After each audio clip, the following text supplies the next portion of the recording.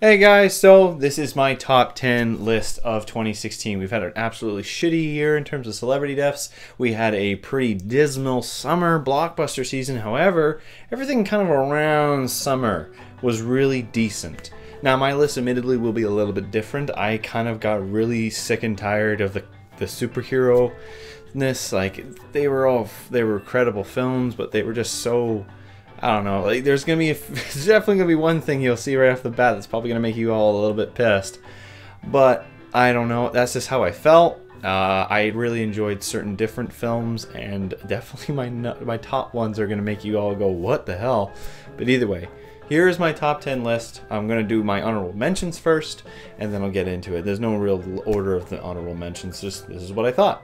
Starting off the list, we're going to do with honorable mentions of Lights Out. Now, I really enjoyed this film. I liked the concept. It was a really straightforward, very basic film. The whole concept of just using the dark. I was terrified of the dark when I was a kid, so this movie really hit me on a core. I didn't do a review for it, mainly because I saw it, I think, the last week it came out.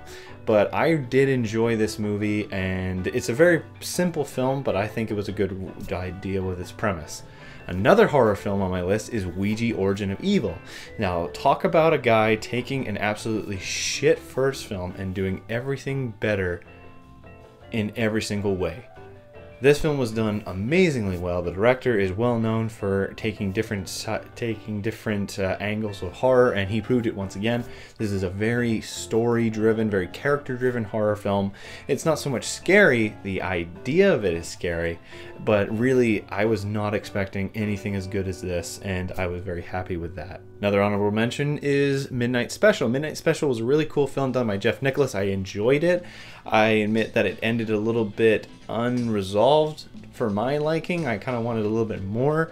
I did like everything leading up to. I thought there was some really cool character drama, and I enjoyed the film. And then Spectral. Spectral was a Netflix original that was Black Hawk Down meets Ghostbusters. It was kind of silly, but it took itself seriously and it kind of worked. The characters weren't really fleshed out, and watching it a second time it wasn't as cool because the film really had this visual dramaticism to it, but I still thought it was a good watch. And my final honorable mention, this is going to piss off a lot of you, is Civil War. I thought Civil War was good, but honestly the whole superhero thing is just, I'm just kind of sick of it. I've just kind of, it's worn out for me. I admit that this had some absolutely fantastic action scenes, and the character drama was really cool, except there was a few things I just thought were really silly about the movie. How Tony Stark was motivated by a black kid who died in a country that he had nothing to do with, not the whole city being up and dropped back down to Earth by a robot he created. Or the team getting in trouble for a bomb, for Crossbones blowing up, and Scarlet Witch not being able to stop some of the bomb. You know, she only saved more people than were killed, but whatever. And then the hypocrite general saying, you know what, we should do this. Like, there was a lot of things that were sided towards Captain America. I'm actually Team Iron Man in all honesty, but a lot of the narrative moved towards him, and it could have been a little bit more narrow, in my opinion. Still really good film though. Really enjoyed it. So now we're getting into the top 10. Number 10 on this list is Deadpool. Now you're wondering, why did I just say all that thing about Civil War, but I'm saying this for Deadpool. Deadpool was absolutely hysterical. It was a funny character film, and it was absolutely incredible to watch, with Ryan Reynolds just pulling joke after joke after joke. This was the funniest movie of the year for me, and I rarely see comedies, but this was absolutely hysterical. It was different. Sure, it followed the same formula as most comic book films, but at least it was something refreshing, and I enjoyed watching it for the humor and the character aspect.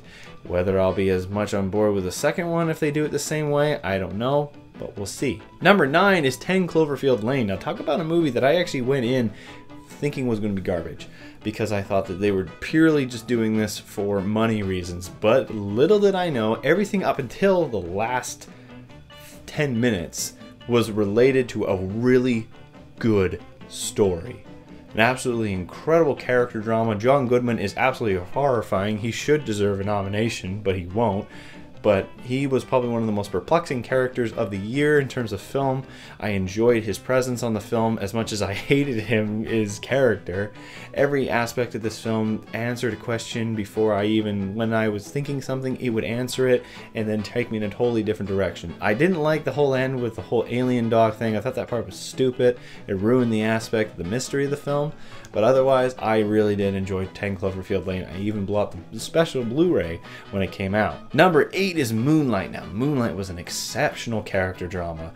This was a film that followed a young African boy growing up in a departed, low-income area of Florida, and then dealing with his own inner wants and basically where his position in life is. And I thought this was an absolutely fantastic character drama.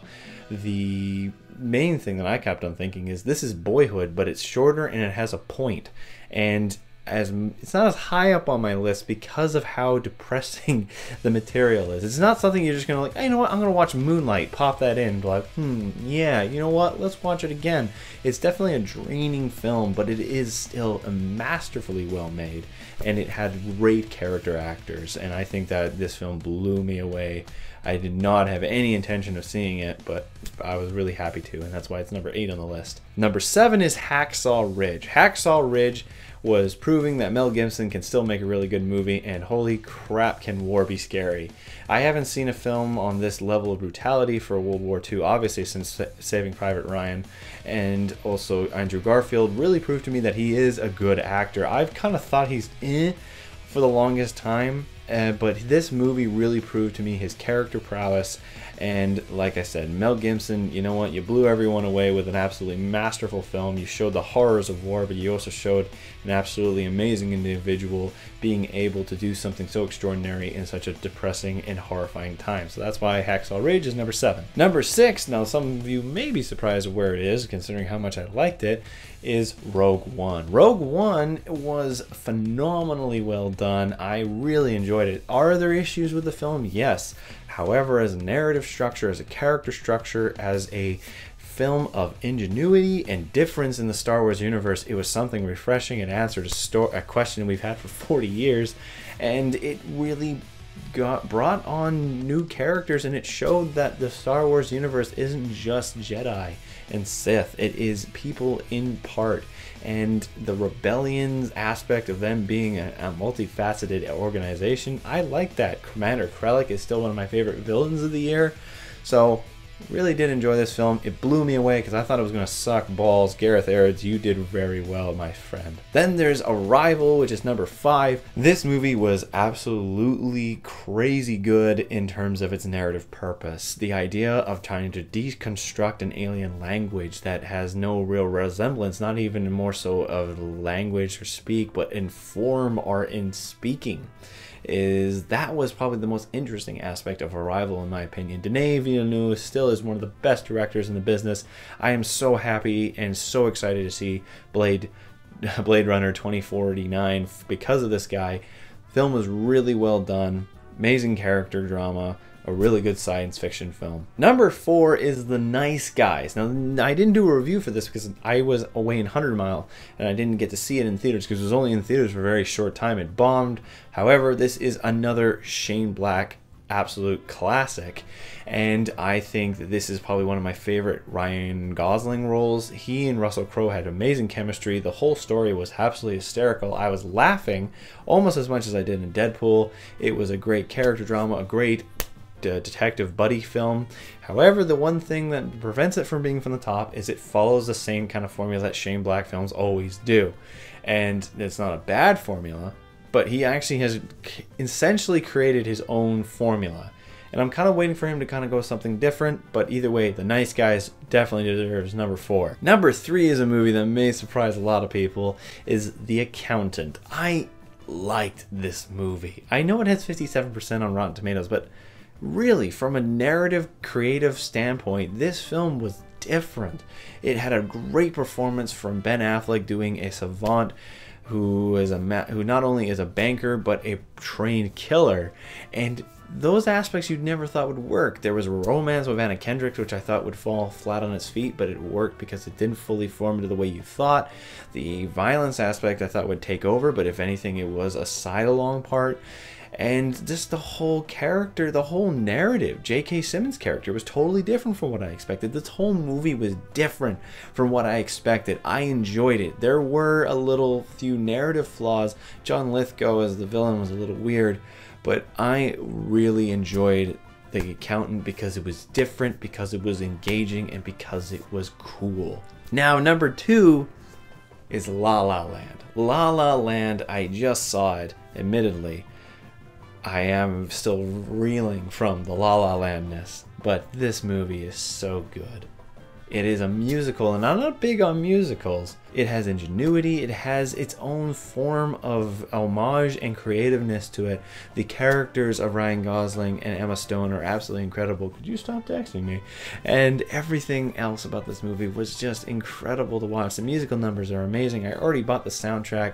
I really did enjoy this film, both from a visual, a filmmaking, and a character perspective. It's a love story that gives its own little twist, and it's probably one of the most memorable musicals I've seen in the last 10 years. I'm that serious. Damien Chazelle is an amazing director. He knocked it out of the park with Whiplash, and he has done it once again with La La Land. Now, you're probably thinking, what's my number 1? I said it when I watched it. Kubo and the Two Strings is my number 1 film. Now, before you go, hey, that's a kid's movie. This isn't a kid's movie. This is not a kid's movie. This film is a painstakingly well-made stop-motion animation film. I have immense respect for those people who work on this. The amount of time and effort that goes into making a single frame is insane, and this film had so much dedication, so much heart was put into it. The narrative ideal was absolutely incredible to watch. The characters of Monkey, Beetle, and Kubo were so well done. The voice acting was phenomenal, and this film had maturity to it beyond anything I could have expected. It touched on aspects such as death, loss of family, memory loss, mental issues, and loneliness, and just the idea of having a purpose in life and dealing with the fact of loss of life. And this film is a fantastic film for children who are still coming to the question of why do we die. And it also has amazing adult themes to it that work well. And I loved Kubo and the Two Strings. I watched it immediately after I got it on Blu-ray, and I loved it just as much. I laughed at the same jokes. That rarely happens. When I've seen a joke, I usually rarely laugh at it again as much as I do. And I love this movie.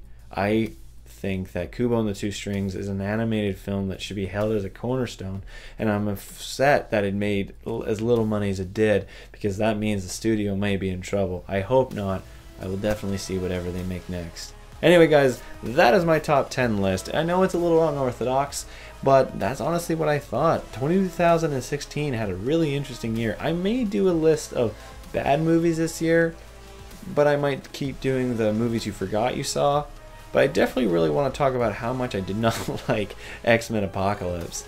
So anyway guys, that's all from me. I hope you enjoyed this list. I hope you've enjoyed the reviews. Thank you all for watching my channel. I went up in subscribers this year. It's not a lot for some, but for me it was a big, huge boost. And all in all, 2016 has been a really weird year for me with all the traveling and all the moving and the moving back. So I'm really hoping that 2017 is a lot more solitary, a lot more station. Anyway guys, that's all from me. See you in 2017.